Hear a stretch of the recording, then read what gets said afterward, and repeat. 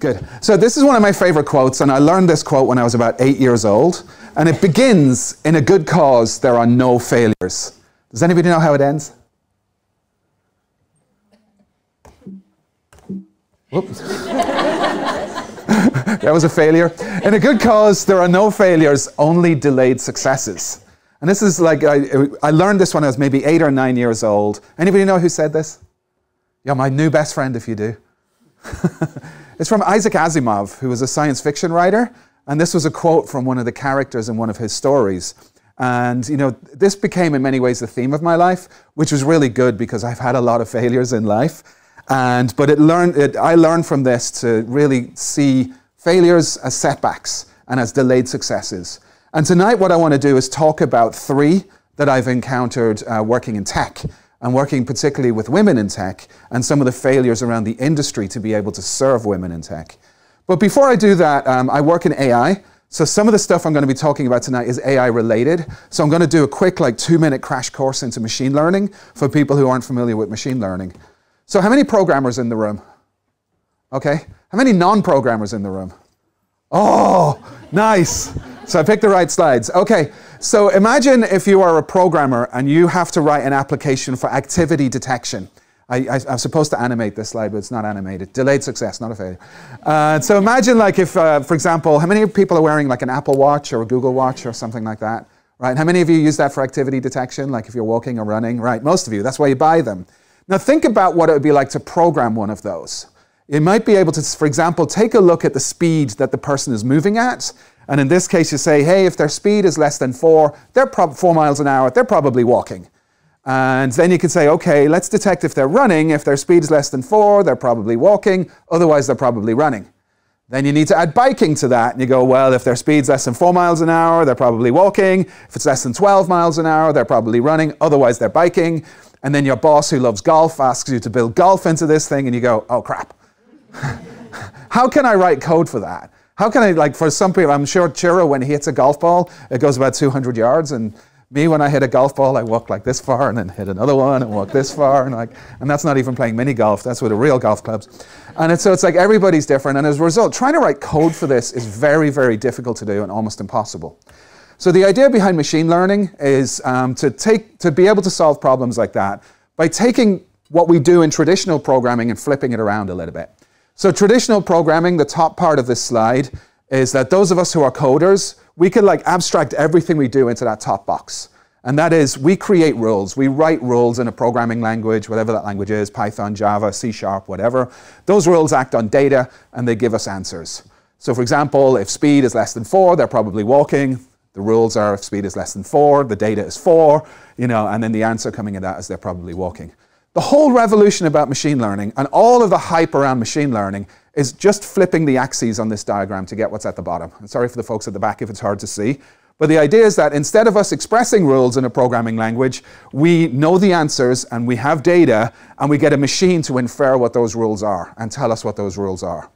So now, instead of solving a problem like activity detection, like we did earlier on by trying to figure out the rules, we put a device on people and we measure the data that they have when they label it as walking. Like those of you who have an Apple Watch and you go for a run, what's the first thing you do? You go, I'm running, right? So what you're doing is you're labeling that data and sending that data back to Apple, or if you're using one of our watches, you're doing the same thing. By the way, I'm from Google.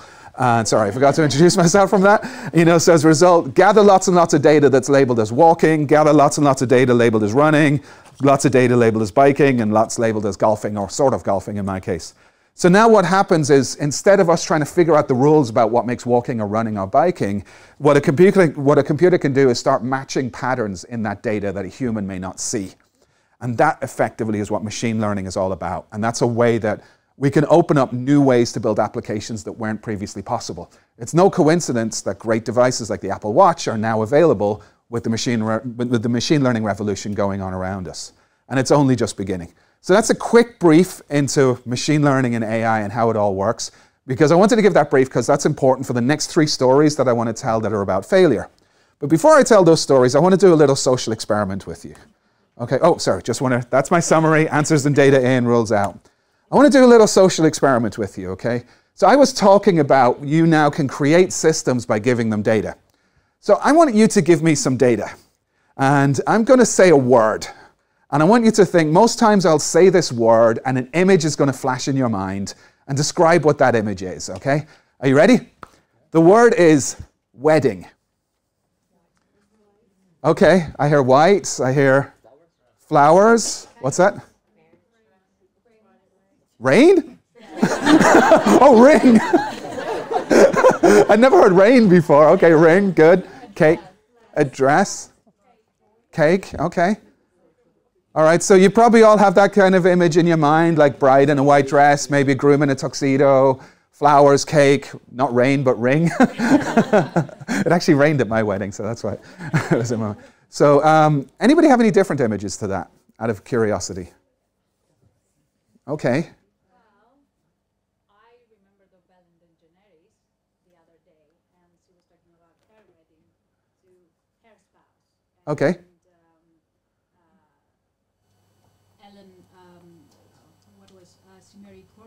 Yep. So, yeah, that's a different whole thing. Not the groom and bride, but the bride and bride. Or the groom Right. and So you had an image of a same-sex wedding because you saw the thing about Ellen DeGeneres, and that's a very rare response. Most of the time I'll say wedding, the first response is man, woman, man in tuxedo, bride in dress, right? So think about if we, in this room, were to try to teach an AI what a wedding is, okay? If you hadn't said that, everybody would have taught the AI that a wedding is a man and a woman, and it's a man in a tuxedo and a woman in a white dress, and that kind of thing. And this is a problem when feeding data into AIs to train them, and the problem is called bias. That if not enough people with not enough viewpoints are feeding data into the computers, and if you remember my previous diagram, it's about answers and data, and then the computer will infer the rules. So if an alien landed and came on stage to talk to us today, and we were trying to say this is what a wedding is, and we said ring and flowers and cake and that kind of stuff, it wouldn't understand the entirety of a wedding, right? So this is where the first set of mistakes can happen. And let me show you a picture that's a little bit of a shocking picture, but these are results of a fully trained AI. Are you ready? Okay. So take a look at these 4 pictures and take a look at how an AI interpreted them. And this is a common open source image recognition algorithm. The one on the left is a Jewish wedding.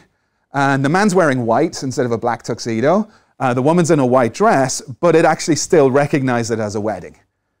The one in the middle here, this beautiful lady in the dress, you know, obviously it's the classic bride in a white dress, and it recognizes bride ceremony, and it still recognizes a wedding. The cliched one that most of us came up with, man in a tuxedo, woman in a white dress, flowers, that kind of thing, it recognizes a wedding. But look at the picture on the right. This is a wedding. But all of the people who trained this AI never considered multicultural weddings like this. And I'm not sure what country it's from. It's from an African country. But then what did it come up with? Person and people was all the AI could actually recognize this as. Which you think about, it's kind of highly offensive. And it marginalized people. My wife is from Hong Kong. And so we got married here in London. And then we also went to Hong Kong and got married. And if you know a wedding banquet in Hong Kong, the bride wears a red dress. And when a person first did this experiment on me, I never even considered a bride in a red dress, even though my own wife wore a red dress. You know, I think she's watching the live stream, so I'm probably in trouble now. So here's like the first mistake. So traditional computing tends to be relatively few people writing code. And then that code gets compiled, and then that code is used to build systems. With machine learning and AI, it's relatively few people gathering data and training an AI with that data. What happens when you have relatively few people gathering that data? Mistakes like this one. Okay, to me, this is not a failure. This is a delayed success. The optimist in me realizes that seeing something like this, it makes it much easier to debug because you can see the problem. Right? If this was a problem in thousands of lines of code and it was something buried deep in code that introduced a bias, it's much harder to spot that. But in this case, like I said, the optimist in me says, this failure can be a delayed success. We can change our models, we can relabel them, we can retrain. This is a relatively trivial example with a wedding. We've probably all seen on the news other examples of where AI's classified something much more offensively than this, but this is how it happens. So that's the first story, and it's the first story of failure. And to me, like I said, bias in AI is a massive problem, but it's an easily fixable problem. And one of the ways that we fix that problem is by having multiple viewpoints on the data. multiple age, multiple races, multiple national origin, multiple sexual orientation. Thank you for bringing up the same-sex wedding. You're the only person who's ever done it. And I've done this speech about 10 times, you know, which is really incredible. And so, you know, as a society, we're changing, and hopefully as a society, as we have more people involved, and we're open and encouraging for more people to get involved, then situations like this wouldn't happen. So that's failure number one, and the learning from that and the delayed success that comes from it. Okay, failure number two. If you remember back to this slide, I deliberately showed a woman in the emoji in this slide. And there's a story behind this. And this story comes from a friend of mine that I'm lucky enough and I'm fortunate enough to spend a lot of time in Japan. I do some teaching in universities in Japan. And a couple of years ago, I got into running because this friend of mine was a very ardent runner. And she was like telling me off that I got to visit Japan a lot, and all I did was see the office and see restaurants. And it's like there was all these beautiful places to go running. So she would like text me and say, go running in these places and this kind of thing. And I hope this doesn't sound sexist, but being a woman, I always find that she communicates much more in emojis, you know. And she sent me a message like this one, and it was like, hey Laurence, do you want to go running at the Imperial Palace, the Emperor's Palace? Foreigners call it the Imperial Palace, locals call it the Emperor's Palace, I don't know why. So she sent a text, something like this, do you want to run at the Emperor's Palace tomorrow morning? And oh sorry, one little background to this story is that she works for a competitor of Google, and we have a little joke that's going on between us, was that she will send me an IM using their IM platform, I will send back IMs using our IM platform to see who can convert the other to the other person's IM platform first. But she'd sent this thing to me, and this is maybe 4 years ago. And I wanted to send something back with an emoji of a woman running and a man running. And oh, by the way, this is more like what it's like when we're running that she's... you know. And I don't know if I think it's a part of the story that I'll get to a little bit later, but I don't think it's a coincidence that the fact that the man is kind of upright and not running very hard, whereas the woman is really going for it. And these are the emojis in Android 10, by the way. So I was trying from my keyboard to send a message back to her with emojis for running. Now, nowadays, most of the time we'll do our messaging on a phone, and when you want to send an emoji, there's a menu and you pick it from a menu. But back then, if you're doing it from a laptop or something like that, if you wanted an emoji, you didn't really do a menu. You had shortcodes for doing the emoji. And the shortcode for running looked like this. So I would like send something back, and it's like, okay, let's go running, and I'll type bracket, running, close bracket. What did I get? A man running. Do you know how to get a woman running with a shortcode emoji? Anybody in the audience know how to do it? That's telling enough, right? Okay. This is how, it took me hours to figure it out, and this is how I ended up figuring out. Are you ready? I had to type this. So it was the running plus the Venus symbol. So now the next question is, does anybody know how to type the Venus symbol on a keyboard? All right. Anybody? Yeah. When I was creating these slides a couple of weeks ago, I had to install a whole new keyboard driver on my Mac just to be able to get that, to put it in the slide. You know, thankfully, we're not in that state anymore. But this is what I had to type on this instant messaging platform to get a woman running. And how you get the Venus symbol is there's a Unicode for the Venus symbol. And in Windows, if you hold down the Alt key and type the 4-digit Unicode, Windows will give you the Venus symbol. I can't remember what the 4-digit Unicode for that is. Unfortunately, it's even more difficult nowadays. Like I said, I had to install an extra soft keyboard on my Mac just to be able to get it. So, can anybody see what's wrong with this? Right? It's wrong on a whole number of layers. Okay. First of all, the default state for running is a man. Okay. That's the easy and obvious and still terrible one. The second one is that if you want to get a woman running and to have equality, even in something like an emoji, you have to go through all this extra work in order to do that. And then the third one is that this extra work is like really, really difficult. You know, when I shared this with my friend, she actually joked and she laughed about it, and she was saying, yeah, well, the woman is an enhanced version of the man, so it's okay to have the enhancement. But she was just trying to help me save face. And it was a really difficult problem. Now, why do you think this would arise? Those of us who are coders, why do you think something like this would happen? That we default to a man. Okay? White male coders, most likely, okay? So when I started digging into the source code of this, and one of the great things about working at a big tech company is you can look at a lot of source code. And I started digging into the source code of this, and I saw source code that looked a little bit like this, where it's a case of, you know, if the input text that a person type and you convert it to lower string, and if it contains running, then you add the running emoji. And that's what the source code had originally looked like. And the reason why it looked like that was that if you go way back, you know, to the original emojis, it was like a little stick figure. And a little stick figure running was genderless. It was just a stick figure running. So you could write code that says, okay, you know, if somebody types a short code, let's make it running. But then displays got more advanced, graphics got more advanced, and then that stick figure became a cartoon figure that really looks like a man. And then someday somebody said, wait a minute, we can't just have a male emoji, we have to have female emojis too. So how would we incorporate the female emoji? Well, you would think you would write code like this, right? Where it says, okay, let's make something that says like man running, and if it's a man running, we'll put the emoji male, and if it's woman running, we'll put the emoji female. What's wrong with this code? Those of us who are coders. Getting rid of the top code and bringing in the bottom code. Yeah, it's not backwards compatible, right? You end up with a regression problem. And as a result now, if like as an industry we brought out something like this, then everybody who had been used to using running, their experience would break. So you couldn't just have a man running and a woman running. You would have to still have running. So they ended up compromising and writing code like this one, where it says, okay, we'll still have running. Let's have some enhanced condition for running. And it's like, if it contains the Venus symbol, we'll have running emoji female. Otherwise, we'll have running emoji male.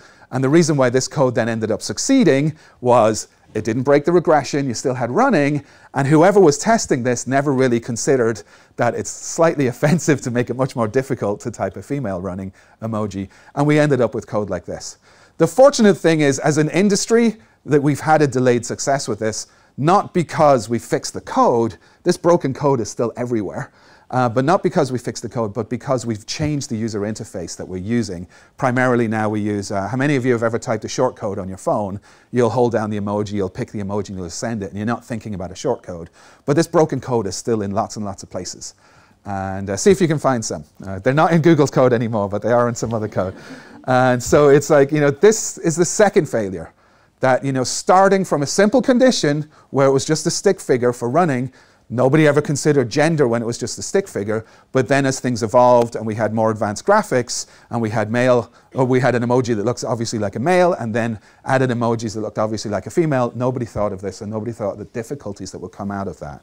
So while this failure became a delayed success, it's kind of a lucky win just because the user interface has changed. Okay. So those are two of the stories. And now the third one I have to share is the most difficult because this is a current and ongoing failure.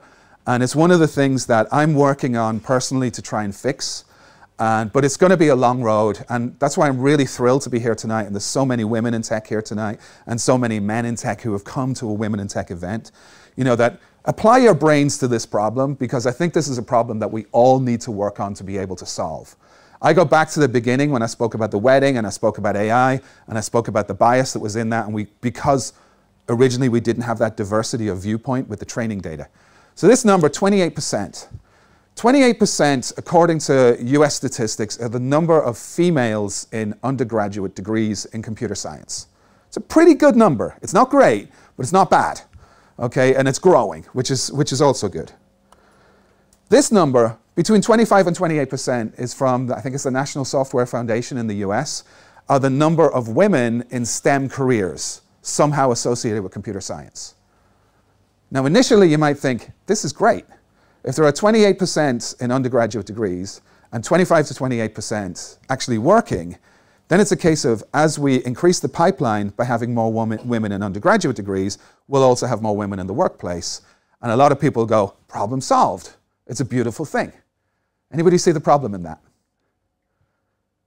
Okay, the clear-cut problem is very, very subtle, and it's something that I want to go into in the next few slides, and this is the most difficult part. That is, how do you measure these people? How do you measure that there are 25 to 28%? Considering also that there are market forces driving companies to report that more women are working in STEM, right? So I'm trying to dig into these figures to see exactly how many women are working, particularly in software engineering, and are engaged in it. I want to share some of my results with you tonight. And these results are a little bit disheartening, and they're a little bit saddening. And I do want to kind of share this not as a criticism of women, but this is our industry and what our industry is doing to fail women, and how can we succeed, and how can we make our software industry better for women. And our viewpoint and the philosophy that my division in Google are working on is if we make it better for women, we'll make it better for everybody. And the same logic will apply if we make it better for different races, different ages, different viewpoints, as well as different genders. But the focus that I've been doing is on gender. So my next number I'm going to share is 10%. So what I did was I work on an open source product called TensorFlow. And TensorFlow, as I've mentioned, is open source. And being open source, it's on GitHub.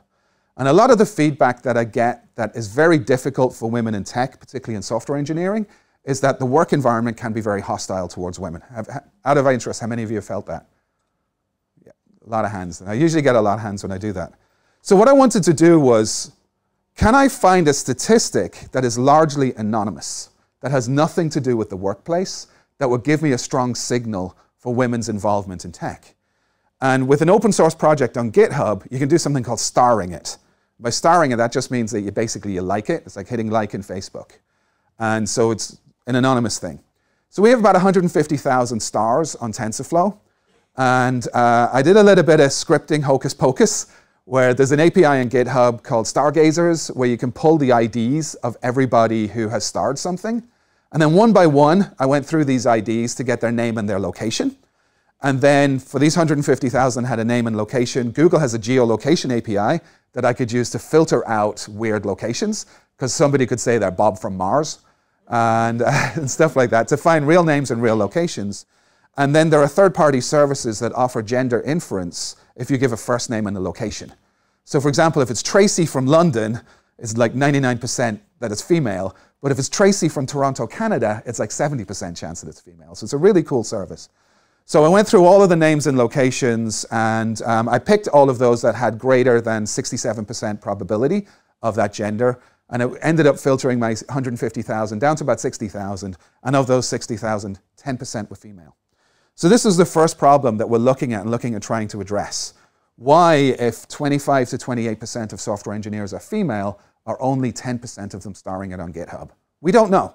And it's one of the things we really want to look into. And it's one of the things I'm imploring and really asking everybody here, if you have feedback and if you've got data that you could share that will help us to fix this, I'd really love it. The second number I'm going to share is 5%. So one of the things that I do is I teach online courses. So I have an online course on Coursera in machine learning and TensorFlow. And between all the different courses that I teach directly, I have about 140 to 150,000 students. And then there's code that I wrote and syllabus that I wrote for other MOOCs that have about the same number between them. So I'm combining about 300,000 students from all of these MOOCs. And the data that I gathered about female students on these courses is that it's 5%. Part of this is largely because these courses are international, and there are some countries where the women participation in software is much lower than it is in the UK and the US. But still, the 5% number was really disappointing. Again, I'm not criticizing women. It's more a case of what is wrong with our industry that's leading this low level of participation. A lot of the times what we found is that, unfortunately, women tend to hit a glass ceiling very early in their career. And if they want to spend some time and some money and some corporate money to go and do a training, they're hearing, no, you can't do that. And so this is one of the reasons I'm seeing why it's this low, but we're still trying to research why it's this low.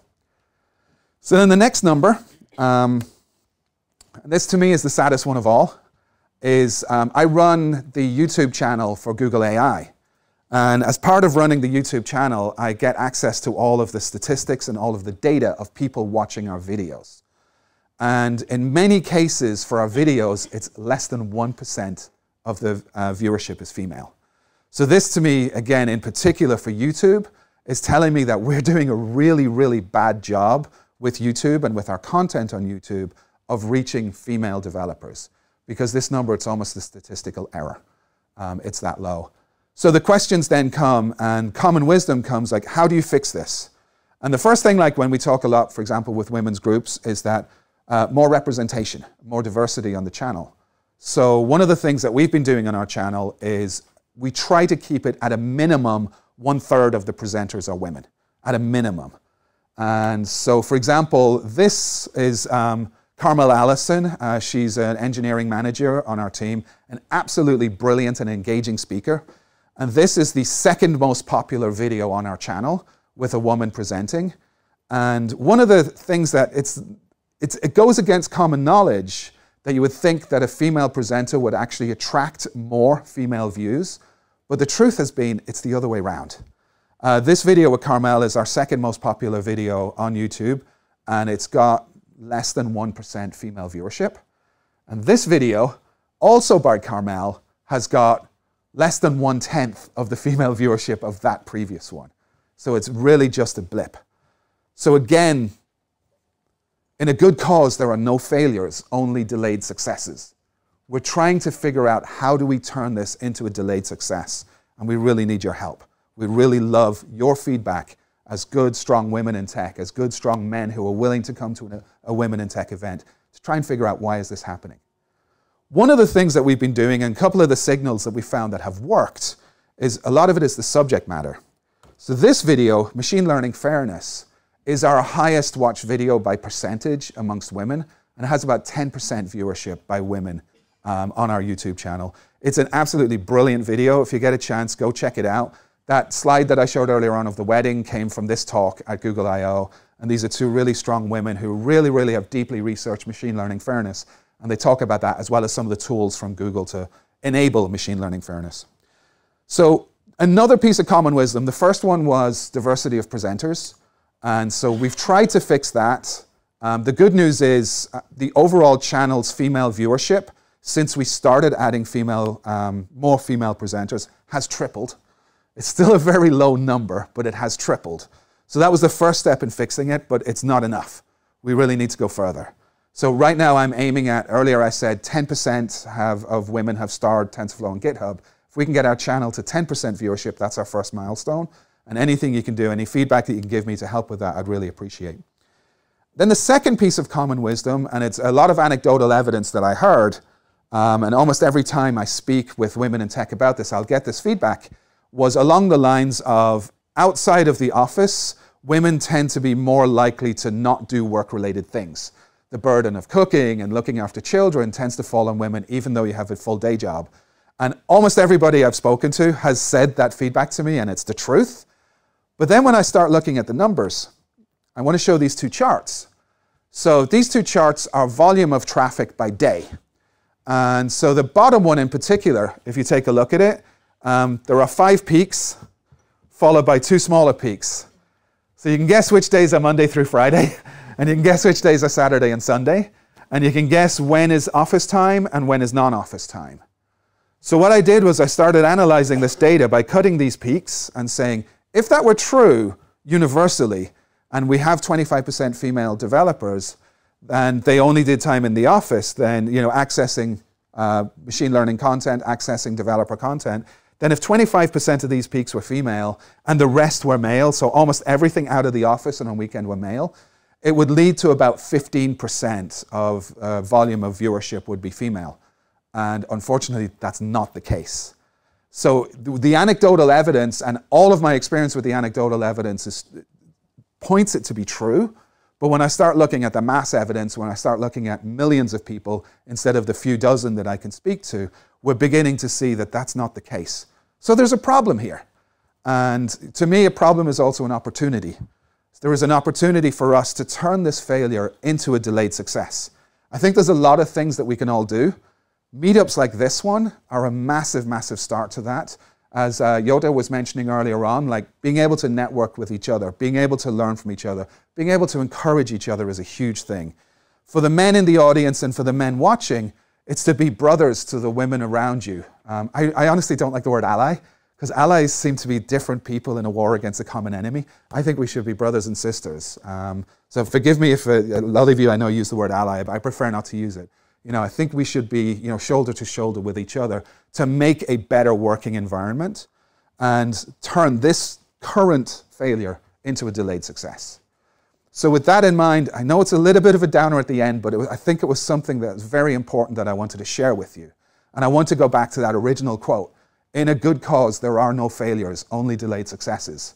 One of the corollaries of that was that once you have a success, you know it's a good cause, right? And so I'm fully confident and fully optimistic that we as an industry can turn this into a success.